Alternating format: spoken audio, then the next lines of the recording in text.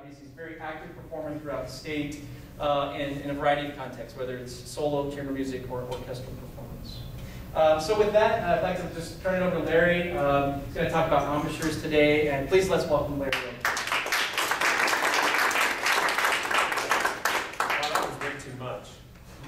Too much information about it. One thing you should know that since that was written, and boy, that is aging. I got to update that thing. One thing I have been doing for the last 9 years or so is composing. And I guess that was written before that happened, because I have written 2 horn sonatas, a woodwind quintet, a sextet for piano and winds. I'm writing a violin sonata. Variety of other things. So that's been a real important part of what I do now too. But so I just wanted to make sure that you knew that I was doing something new with my life. And after a while you think, oh, I've played in that and I've played this and I've played that. You always want to find a new challenge. What they asked me to talk about today was embouchure. But I want to talk a little bit about you guys for a minute. I mean, here you are with these incredible machines in your hands. They're kind of messy. I mean, they're just like spaghetti, just wrapped up together. And very far from where this actually came from. And it's amazing that we do this. It's important that we do this. This is one of the last things you can do and not have to be hooked up to some kind of electronic power source to get to work. And it's important that we preserve these things that you have to be, that just sits there and does nothing unless you make it work. It's really, really important. And it's so ancient. You know, the very first horns were actually hacked right off the heads of animals. They were just ram's horns, actually. And do you know what they were called? Does anybody know the word of those early horns, what they were called? Hebrew. Shofar, that's right, shofars. And it kind of grosses me out to think that somebody actually somebody had to be the first one to put his lips on a ram horn and go, I wonder what that would do. That's kind of disgusting. It's kind of like the first person who ate a mushroom. Yeah. It's like the first person that said, let me string some intestines over this box and scrape some horse hair across. It's the first guy that did that. You know, it's amazing that this actually occurs. Yeah, it's pretty amazing. And yet, without, I'm going to talk a lot about the history, but pretty soon these were used for enormously important signaling. In the Baroque era, they were even used by royalty to signal occurrences in the battle. As a matter of fact, for a long time in early Europe, it was illegal to own a horn if you weren't part of the signaling staff of the local nobility. If you could it was actually a capital offense to play a horn and not be part of or a trumpet. I mean, back at the time, there was really no difference, just this brass instrument thing. Because it was the equivalent of somebody hacking into NORAD and messing with the codes of today's nuclear arsenal. It was, that's pretty serious too. So these things have because of that, they've always been associated with nobility. And in early operas, whenever the king comes in, you've got trumpets and horns heralding that fact. So we've got this noble tradition, but how to make it work, the whole embouchure thing. It's pretty incredible when I make my living just going, I mean, that's pretty amazing. I can do that. Because of that, I get paid all these, so much. I'm actually not supposed to tell, but I tell you, it works. I can buy a house and all the toys. So. Yeah, and really I do it because I can go. Now, I do a lot of concerts for kiddies, little kiddies, and they're real cute, and we play them cute little songs, and we always show them how the buzz works, and we always say, so really, we just go like this. And always, the kids can all do it. Every one of them. And you don't even have to ask them to. They just come back with it. They can all do it. It's amazing. I've never seen a kid that couldn't. On the other hand, when I try to start adults on the horn, it's like, you want me to do what?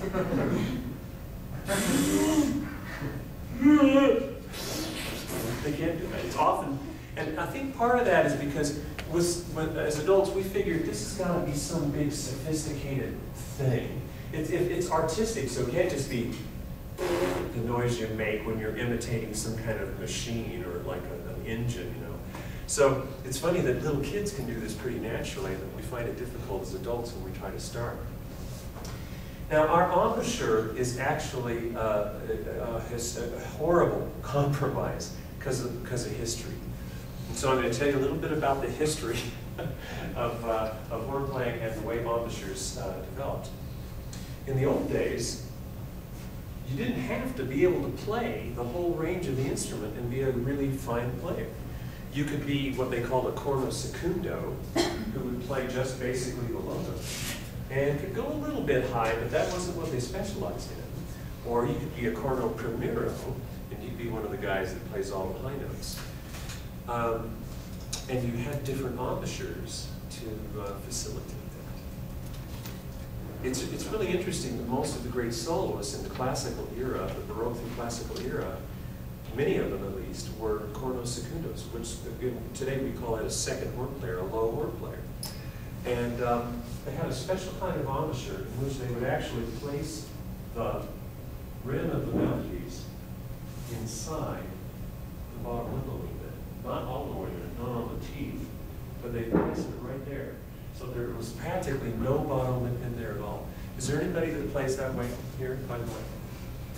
All the time? All the time.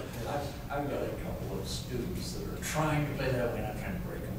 Yeah, you know, the weird thing is that several of the professionals in the Utah Symphony through the years have played exactly like that. Steve Proser does now. Steve is, oh, by the way, the German term for doing that is called einsetzen. It means setting in. And einsetzen is setting in on the sure Steve Proser of the symphony does it. Shelley Showers used to do it, and Bill Barnowitz played that way as well. These are famous names in the horn world, and they've all been through Utah playing very beautifully professionally. And I have no idea how to do it.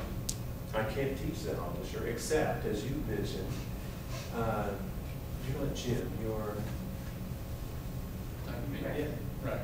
Rex, that's right, you told me that, like, okay. You said something not all the time, right? Why would you use that on the sure then? You use it to play low. See, it still works. It works really well.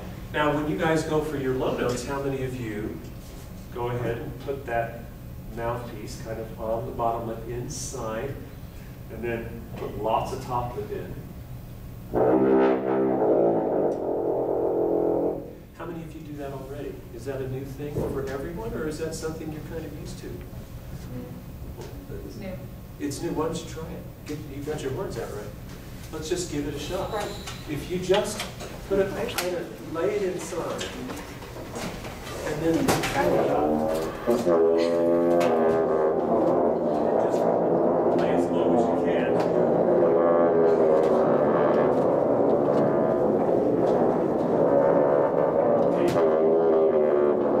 So now we are in danger of being taken over by killer bees. So that's very frightening.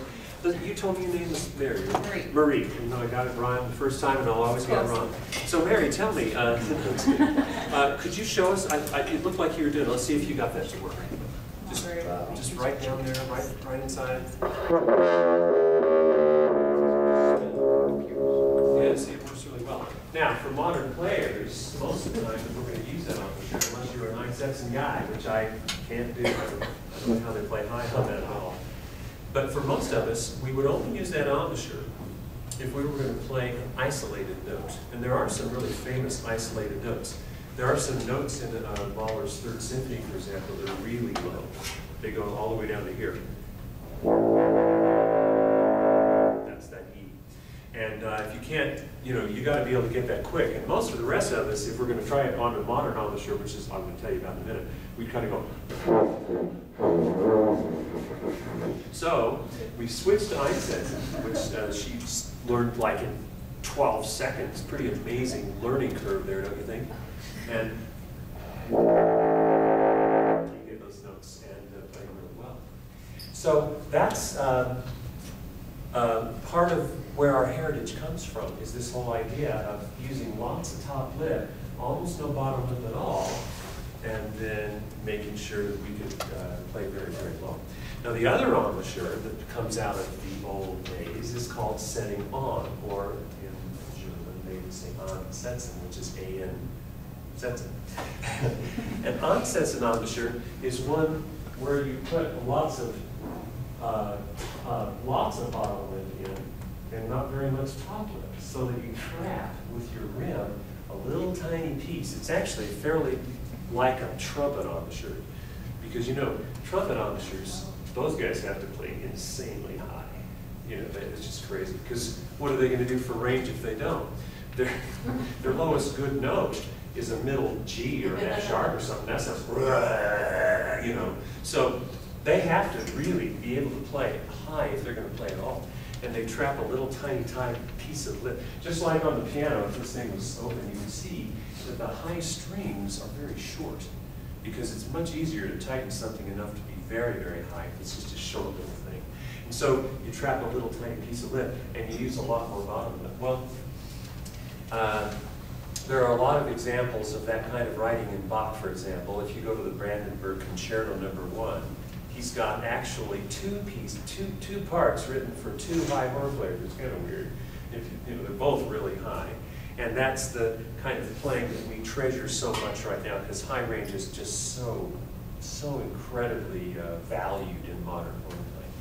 Now the thing is that as things have progressed, we're not allowed to make those kinds of decisions. Well, I'll just be a low horn player and not worry about playing high, or I'll simply play high and not develop my low range. We can't do that. So we have to come up with this big monster compromise. And it's actually not very good at any one thing, but not too bad at anything either. That's kind of where we're stuck with the embouchure we use.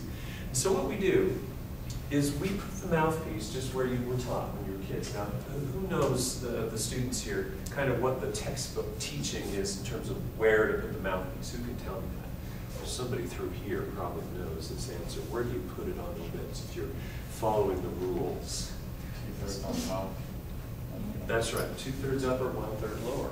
And what that does for us as horn players is it gives us some of the flexibility that has some of the low range capabilities that you get with that old embouchure where you set it right inside and have almost no bottom at all. So we do preserve some of that flexibility and that ability that, you know, in the low range that we would have had if we played just the old setting in. But also notice that we put the embouchure on the lip a little bit on the outside, so that we're ready when the time comes to play high. We can't play, however, as high as the early horn players could. Have you seen some of the early parts that were expected of early horn players in the Baroque that were just high horn players that didn't have to worry about having a low range? They go up to notes that today would be F, above a G even, above high C, which I can't get on my triple on a good day. It just doesn't have it. It's not built for it.